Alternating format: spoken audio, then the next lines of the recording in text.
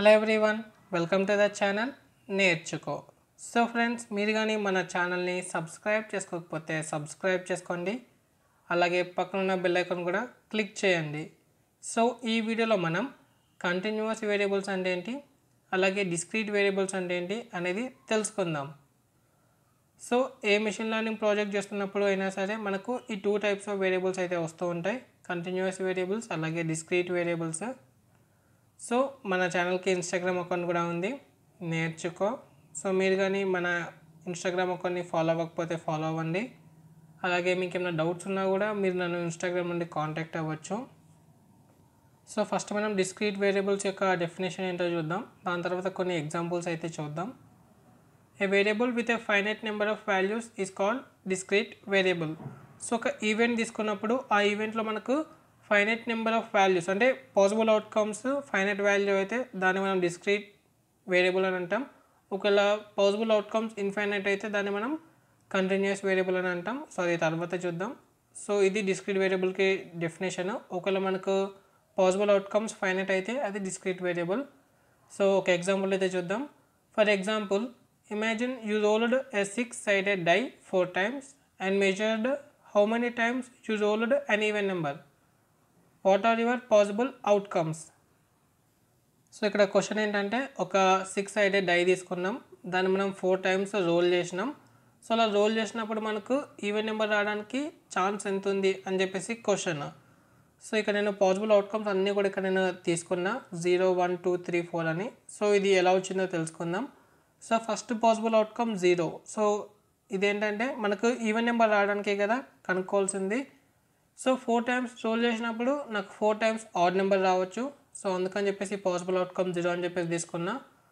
ఇంకా మనకు వేరే ఛాన్సెస్ కూడా ఉన్నాయి. ఎలా అంటే 4 times రోల్ చేసినప్పుడు 3 times ఆడ్ నెంబర్ వచ్చి ఒక్కసారి ఈవెన్ నెంబర్ వస్తే అప్పుడు నాకు పాసిబుల్ అవుట్కమ్ 1. ఇంకా 2 times ఆడ్ 2 times ఈవెన్ వస్తుంది కాబట్టి నేను 2 తీసుకున్నా, అండ్ అలా రావచ్చు. అండ్ 3 times ఈవెన్ వచ్చి ఒక్కసారి ఆడ్ వస్తే మనకు 3 అని చెప్పేసి తీసుకున్నా. అండ్ 4 times ఈవెన్ వస్తే నేను 4 అని చెప్పేసి తీసుకున్నా. సో మనకి ఎగ్జాక్ట్గా అవుట్కమ్ ఏదని తెలియదు. సో పాసిబుల్ అవుట్కమ్స్ ఈ 5లో ఏదన్నా అవ్వచ్చు, 0 అవ్వచ్చు, 1 అవ్వచ్చు, 2 అవ్వచ్చు, 3 అవ్వచ్చు, 4 అవ్వచ్చు.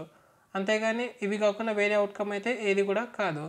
సో ఇక్కడ మనకు ఆ పర్టికులర్ ఈవెంట్ ఏదైతే ఉందో దానికి పాసిబుల్ అవుట్కమ్స్ మనకు ఫైనైట్ వాల్యూస్, అంటే వీటిలో నుండే ఏదో ఒకటి వస్తాయి మనకు ఫైనల్ కానీ. సో వాటిని మనం డిస్క్రీట్ వేరియబుల్స్ అని అంటాం. సో ఇంకొన్ని ఎగ్జాంపుల్స్ కూడా చూద్దాం మనం. Number of students present. So ఒక క్లాస్లో ఎంతమంది స్టూడెంట్స్ ఉంటారని చెప్పేసి అది ఫిక్స్డ్ వాల్యూ. సో అది ఫైనైట్ వాల్యూ. సో అందుకని చెప్పేసి దీన్ని మనం డిస్క్రీట్ వేరియబుల్ అంటాం. అలాగే number of red marbles in a jar. So ఇది కూడా అంతే, మనకు ఫైనైట్ నెంబర్ ఆఫ్ మార్బుల్స్ అయితే ఉంటాయి. సో ఇది కూడా discrete వేరియబులే. Number of heads when flipping 3 coins. So 3 coinsని flip చేసినప్పుడు మనకు హెడ్స్ ఎన్ని వస్తాయి అంటే 3 tails రావచ్చు, లేకపోతే ఒకటి హెడ్ వచ్చి మిగతా 2 tails రావచ్చు, ఆర్ 2 హెడ్ వచ్చి 1 tail రావచ్చు, ఆర్ 3 tails రావచ్చు, లేకపోతే 3 హెడ్ కూడా రావచ్చు. సో ఇక్కడ మనకు ఫైనైట్ అవుట్కమ్ అయితే ఉంది. సో దీన్ని కూడా మనం డిస్క్రీట్ వేరియబుల్ అని అంటాం. అలాగే students grade level. So grades అంటే ఏబిసిడి. సో ఏ స్టూడెంట్కైనా సరే ఈ ఏబిసిడిలో నుండి ఏదొక గ్రేడ్ అనేది ఇస్తారు. సో ఇంకో గ్రేడ్ లెవెల్ కూడా ఫైనైట్ వాల్యూ అంటే ఫిక్స్డ్ నెంబర్. సో దీన్ని కూడా మనం డిస్క్రీట్ వేరియబుల్ అని చెప్పేసి అంటాం. సో నెక్స్ట్ మనం కంటిన్యూస్ వేరియబుల్ అంటే ఏంటో తెలుసుకుందాం. A variable with an infinite number of values is called a continuous variable. So దీని మీనింగ్ ఏంటంటే, ఏదైనా ఒక ఈవెంట్ తీసుకున్నప్పుడు ఆ ఈవెంట్లో అవుట్కమ్ ఇన్ఫినైట్ వాల్యూస్ రావచ్చు, అలాంటప్పుడు దాన్ని మనం కంటిన్యూస్ వేరియబుల్ అని చెప్పేసి అంటాం. సో దీనికి బెస్ట్ ఎగ్జాంపుల్ వచ్చేసి టెంపరేచర్ని మెజర్ చేయడం. Take temperature for example. Temperature can take on an infinite number of values such as 80 degrees or 80.01 degrees or 80.0050 degrees. So మనం టెంపరేచర్ మెజర్ చేస్తున్నప్పుడు ఫిక్స్డ్ వాల్యూ అయితే రాదు.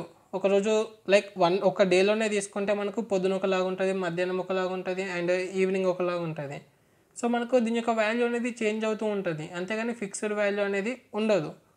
సో ఇక్కడ మనకు ఇన్ఫైనైట్ నెంబర్ ఆఫ్ వాల్యూస్ రావడానికి chance అయితే ఉంది. Like every half an hour check చేసుకుంటే మనకు ప్రతిసారి కూడా డిఫరెంట్ వాల్యూ అనేది వస్తుంది. సో అందుకని చెప్పేసి దీన్ని మనం కంటిన్యూస్ వేరియబుల్ అని అంటాం. సో ఇంకొన్ని ఎగ్జాంపుల్స్ చూస్తే height of students in class. So ఇక్కడ స్టూడెంట్ యొక్క హైట్ కూడా అంతే, లైక్ పర్టికులర్గా ఈ రేంజ్లో ఉంటుందని మనం చెప్పాం. సో ఇక్కడ మనకు హైట్ అనేది వేరీ అవుతూ ఉంటుంది. సో అందుకని చెప్పేసి దీన్ని మనం కంటిన్యూస్ వేరియబుల్ అని అంటాం. అలాగే వెయిట్ ఆఫ్ స్టూడెంట్స్, ఇది కూడా అంతే, ఒక్కొక్కరికి ఒక్కొక్కలాగా ఉంటుంది wait. And time it takes to get to school. So కొందరికి తక్కువ టైం పడుతుంది, అంటే స్కూల్ దగ్గర ఇల్లు ఉన్న వాళ్ళకి తక్కువ టైం పడుతుంది, అండ్ స్కూల్ నుండి దూరంగా ఇల్లు ఉన్న వాళ్ళకి ఎక్కువ టైం పడుతుంది. సో ఇలా మనకు టైం అనేది వేరీ అవుతూ ఉంటుంది, అంటే మనకు డిఫరెంట్ టైం పాసిబిలిటీస్ ఉన్నాయి కాబట్టి దీన్ని మనం కంటిన్యూస్ వేరియబుల్ అని అంటాం. సో ఫైనల్గా మనం కంటిన్యూస్ వేరియబుల్ అంటే ఏంటి, డిస్క్రీట్ వేరియబుల్స్ అంటే ఏంటి అనేది తెలుసుకుందాం. సో మీకు కానీ వీడియో నచ్చినట్టయితే లైక్ చేయండి, షేర్ చేయండి. అలాగే మన ఛానల్ని మీరు ఇంకా సబ్స్క్రైబ్ చేసుకోకపోతే సబ్స్క్రైబ్ చేసుకోండి. Thank you for watching. Keep learning.